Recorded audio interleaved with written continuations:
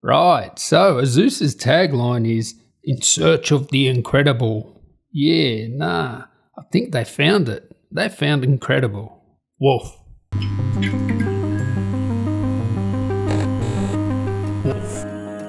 So yes, tally-ho there, champs, and I'm going to slam this thing. I'm going to see its thermal capacity, watt capacity, heat capacity. Stay tuned to the end of the video to see all that. But let's have a first look at this thing, and woof, this thing is, wow, this is amazing. ASUS are in search of the incredible. Well, they have definitely found it here, and my hat's off to ASUS. Whoa, did you hear that? That was it. No one is innovating like ASUS. I mean, screens in trackpads, you know, number pads in trackpads, dual screen displays, liquid metal out of the factory. Now this is the ROG Zephyrus Duo 15. So this is the first time they've had, you know, dual screen on the Zephyrus. They had it in the ZenBook Pro Duo. So first let's unbox it, have a look. So we'll unbox it here. I'll just talk a little bit about it while I unbox it. The reference number of GX550L. That's the model number or reference number, whatever you want to call it. So have a listen to this. 300Hz display, 3 millisecond response, G-Sync, Pro Art True Color technology, so calibrated display, active aerodynamic cooling system, liquid metal out of the factory. And this is the next big thing, right? People are going to start doing this. ASUS are the first, like out of the factory. Maybe there's one other ones that does it, but you know, out of the mainstream, ASUS. 90 watt hour battery, so a big battery. It is thin and light, I'll give you the tip. 65 watt charging through to Thunderbolt, so it does have Thunderbolt 3, so awesome, you know. Some of the ASUS gaming laptops didn't have it last generation, this one does, so that is great. And you can charge 65 watts through there. Wi-Fi 6 of course, dual screen, you know, premium build, magnesium. So yeah, I gotta say, I'm very impressed with the packaging, the box, the whole system. It just looks like a concept gone into production, and that's what it looks like, that's what it feels like. You wouldn't think you'd be able to mass produce something like this, but they're nuts and they can do it. The other laptops they've had with 2 screens, I haven't heard anything about, you know, durability issues with those. So only ASUS can put these sort of prototype looking things into production. Amazing innovation. They are the kings at the moment. You know, you have a look at the G14 and just they're innovating, they're disrupting, and I just have to tip my hat to them. Of course, inside that beautiful box you have the beast unit itself, and I've got to say the build quality is absolutely superb. It feels expensive, it looks expensive, and check out the description, latest prices there. And I really like the feel of it. It feels like a sort of matte sort of finish there. It's nice grey, it's elegant, it, you know, even though it does have the ROG flavour, sort of, you know, that sort of gaming theme, it still looks stylish, clean, modern. It just looks good. You know, I think only Alienware, whoa, there it goes again.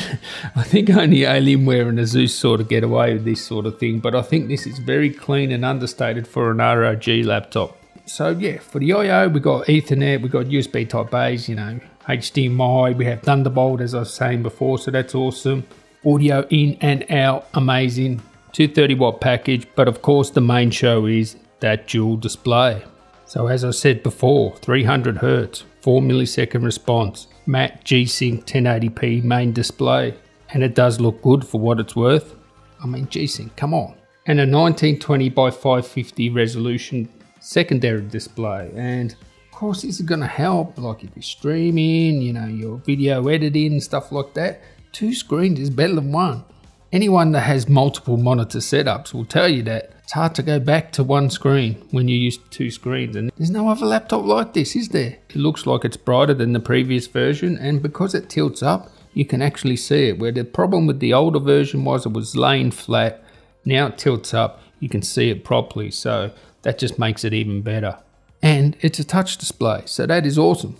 So you could say it's like a useful touch bar on steroids. That's a second screen, and woof, it is awesome. Alright, so now let's get stuck into it. Now let's slam this thing and see if I can kill it. And yes, it does come with an RTX 2080 Max-Q, this one I have here, and the i9 10980 HK. Unlocked too, I can actually undervolt it. So what you're looking at now, I'm going to slam the CPU, see how fast it is stock, see what sort of thermals it's getting, how much watts it's outputting. Then we're going to slam the GPU, see how much watts that's outputting and the temperature. Then I'm going to slam both together to see the total system output, what's the maximum watts this can output, and of course the temperature's there as well. And then as a bonus, I'm going to undervolt it minus 100 millivolts and just slam that CPU to see how much faster it is with that undervolt. Now with undervolts, I don't really like to do them that much.